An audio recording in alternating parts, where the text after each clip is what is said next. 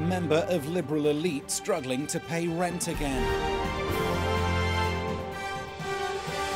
Snooty 31-year-old Tom Booker joins me now. Tom, doesn't being in the metropolitan Liberal elite give you access to the network of socialist hypocrite millionaire actors who sneer at the honest working man? I do have a smarty pants media job selling books and magazines behind the counter at a shop, but I've still been getting really behind with my rent on my shared flat in Catford. Why can't Judi Dench offer you a spare room while you get your shit together? I don't think I have her number. But you believe in gay marriage, salads and watch television on the internet, which automatically grants you access to elite circles. I don't know, I seem to be getting more into debt each month. Tom, because good news. Mark Rylance has just phoned into the studio and says he's going to spot you £10 million.